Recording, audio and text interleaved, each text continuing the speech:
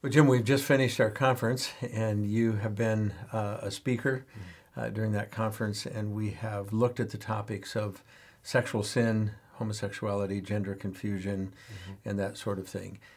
And I wonder, as a pastor, if you could just give a little overview of how you think the church is doing today as opposed to, let's say, 15, 20 years ago about this topic, and where we have grown as a church in biblical counseling. And then maybe we can talk about what still needs to be done. Great questions. I, as a pastor, a relatively young pastor, right? I'll have to say that I'm very thrilled with not only what we've covered this week, but also how the church is maturing and engaging in this conversation. I'll say this. I was thinking about this conversation earlier today. I think the church has grown over the past 2 or 3 decades to come to a good place right now in this conversation. We've grown because we've grown in an understanding of Scripture and an understanding of theology.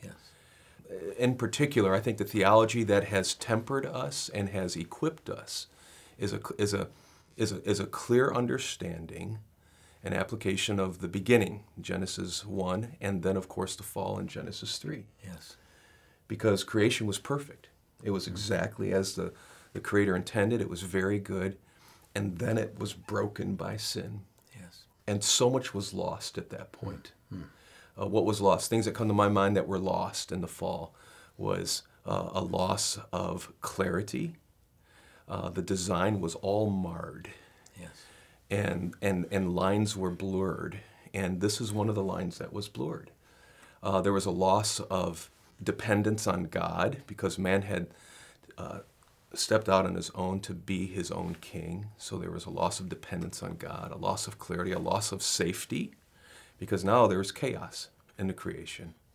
And then there was a loss of just an understanding of how to make sense of everything. So with that loss, the boundaries were gone, definitions were erased, and we're trying to make it the best we can in the few decades we have, and then we die, okay?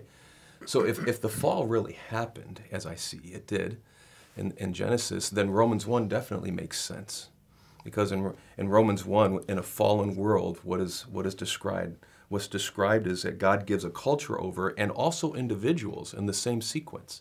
And that's a sexual revolution, and then a homosexual revolution, and then it turns into all chaos there by the end of Romans chapter 1, where you're given over to the extremes in the things that are listed there by Paul at the end of Romans. So if the fall happened, and it did, and if Romans 1 is an accurate playbook, and it is, we've known it all along because we've been doing exegetical work as a church, but I don't know that we've always made clear connections. I know we haven't because we haven't been patient with things we don't understand as far as sins that people are struggling with. And we're pretty harsh on those who struggle with things and feel gravity that we don't feel. We don't understand them.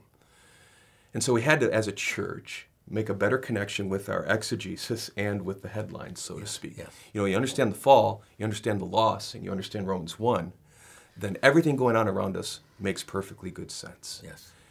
And what that did, I think, is it tempered us from being impatient and even angry with things we would say, and the way we'd chase them away or avoid them, we'd hide away as a church. Now, Scripture frees us to actively pursue them because they're struggling with sin, but you know what? So are we. And though I can't relate to the gravity of their sin and the constant pulling of that, I can sure relate to the pull of sin, right? As you say, in Changed into His image, we have designer lusts according to James 1. Every man is drawn away and enticed by his own unique lusts. And though I have to now call on people that struggle with same-sex attraction or maybe even substance abuse, say, hey, you need to fight every fiber of your strength in this direction.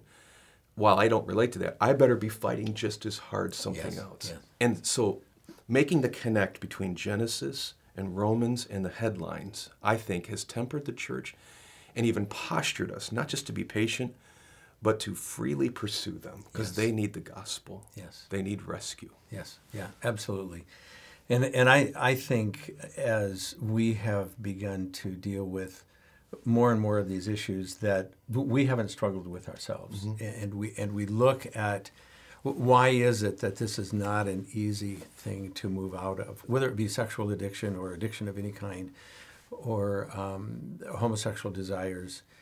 I think one thing that's become clear in the conference and has been increasingly clear in biblical counseling movement and conservative theology is a refresh in our understanding of the depths of the depravity of the human heart, of our hearts, not just the people we look at and say, well, we don't have that sin, but our hearts are just as depraved.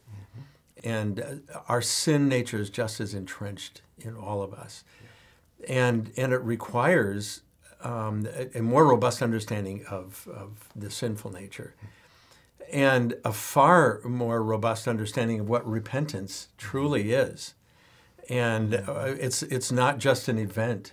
Yeah. It has to become a lifestyle for every one of us, not just for a homosexual whose desires hang on. My desires hang on. Right. My sinful desires keep pulling me the same direction all the time. And repentance has to become a way of life and not just an event.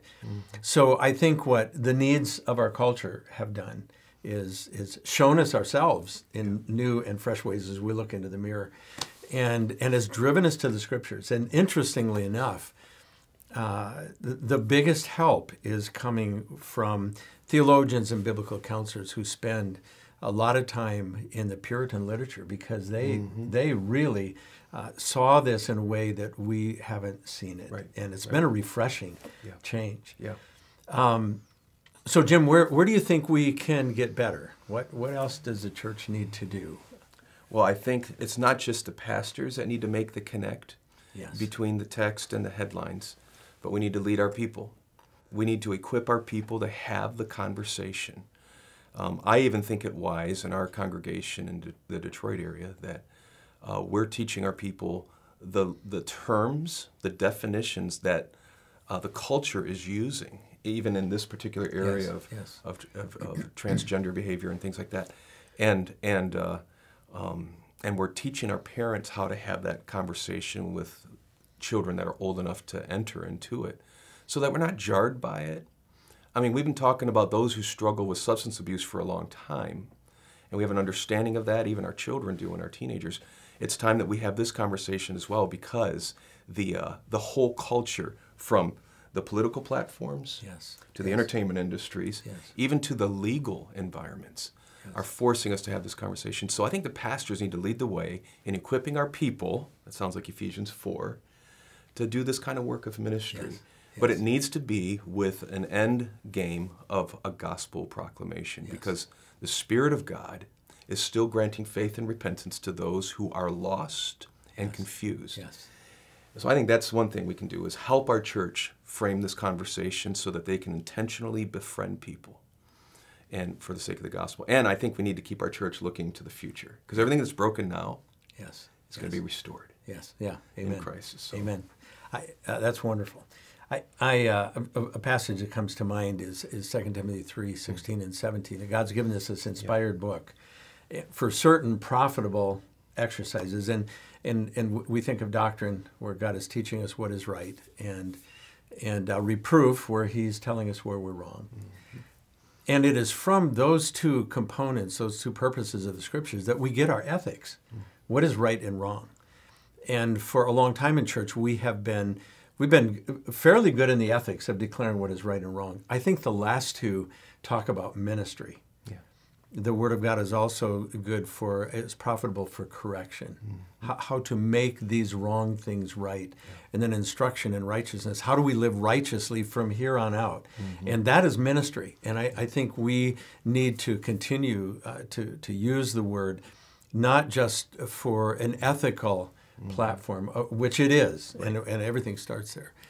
But also, it is profitable to equip every man who is a believer to effective ministry. And there's much work to do in that equipping realm as well. And I think as our families are more and more impacted by this culture, and even children in our families and our churches are wondering about their own orientation and so forth.